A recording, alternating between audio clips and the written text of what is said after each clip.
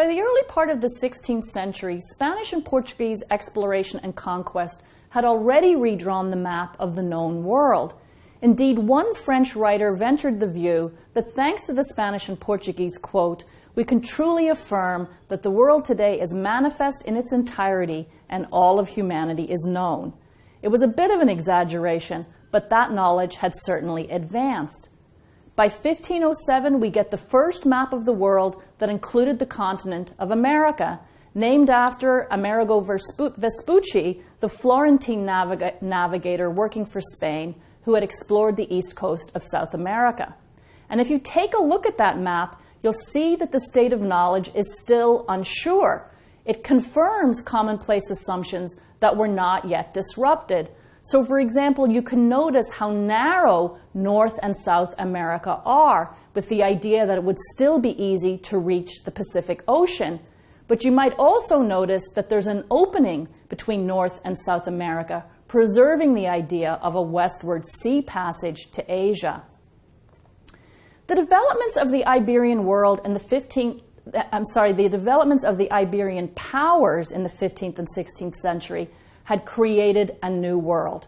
They brought continents into contact, Europe or Eurasia, Africa, and the Americas. And they also facilitated the exchange of people and cultures, but also, tragically, germs. The consequences were profound and far-reaching, none more so than for the native peoples of the Americas.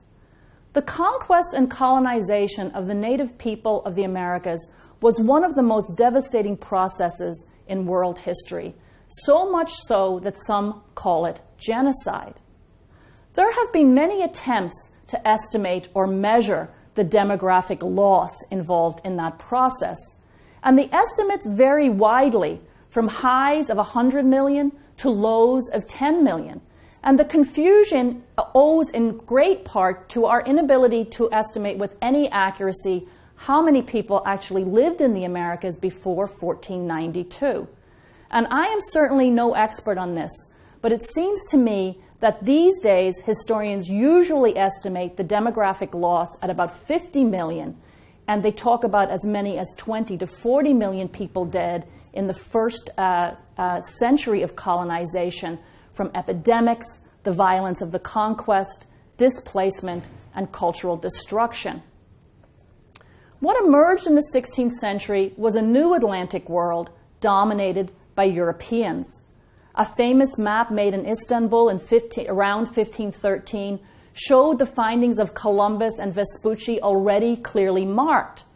In fact, the enormity of the Iberian power's territorial gains prompted this observation from one Ottoman official. He said, "God has given the sea to the Christians while reserving the land for the Muslims." Ottoman sultans were obsessed with the need to compete against the new maritime empire of Spain and Portugal. Just one example of the kind of connected histories the historian Subramanian has pointed to. Other Europeans clearly were not the only people fretting about this new reality. There was no way to dispute the extent of Iberian dominance. Before England even got a toehold in the imperial game, Spain and Portugal had basically already divided the New World up among themselves. As a Catholic power subject to Rome, Spain had gone to the Pope in the 1490s and asked for a ruling about the legitimacy of its possession of the Americas.